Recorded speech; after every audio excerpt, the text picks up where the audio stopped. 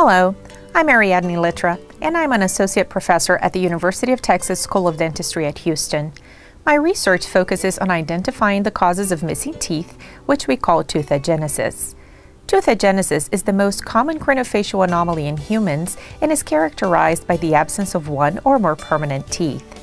Depending on the number of missing teeth, tooth agenesis may have serious implications on a patient's aesthetic and function, and dental rehabilitation costs may be elevated.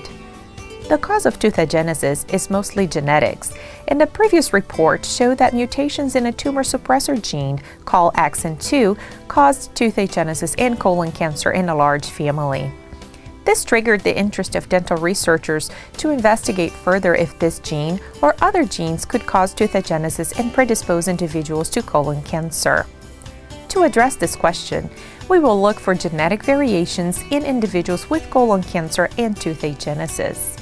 We are using the resources of the NIH Colorectal Cancer Family Registry to select patients who have both colon cancer and tooth agenesis. And we will perform deep sequencing of genes in these patients to find causative mutations.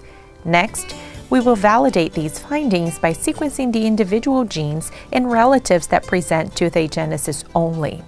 And hopefully, we will be able to identify if the genes causing colon cancer could also be the cause of tooth agenesis in these patients. Further, we will be able to identify if relatives with tooth agenesis only may also present some cancer-related mutations. The significance of this study is that if the same gene is shown to cause both cancer and tooth agenesis, we will have a major responsibility in identifying patients and families with tooth agenesis that may be at risk for cancer.